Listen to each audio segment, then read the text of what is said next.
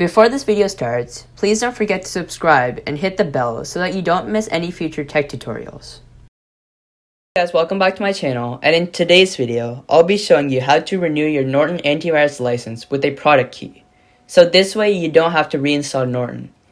So this video is for the people who already have it installed, and so maybe your license expired. So if you don't have it installed and this is your first time using Norton, just download it from the website and go from there. So first, click on Open next to Device Security, and there's two ways to do this. I'll go over the second one right after.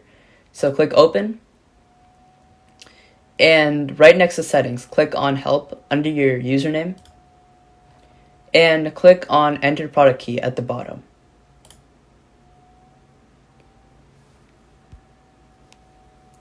Wait for it to connect to the server. And here, just copy and paste your product key or enter it from your confirmation email or the website where you purchased your code. And once you've done that, click Next and you should be good to go.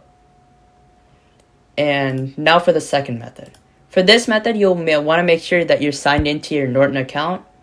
Over here, just sign in.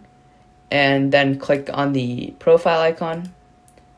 There's a bit of a bug where you can't get to the menu. And here, click on subscription status. Again, wait for it to connect to the server.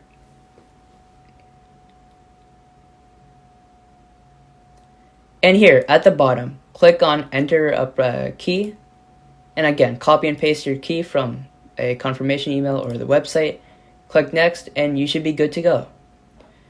And once you've done that, you should see right here under Protect Another Device how many licenses you have available. I have 5. And how many licenses you've used. I've used 2. And that's about it. Thank you for watching this video, and I hope it helped.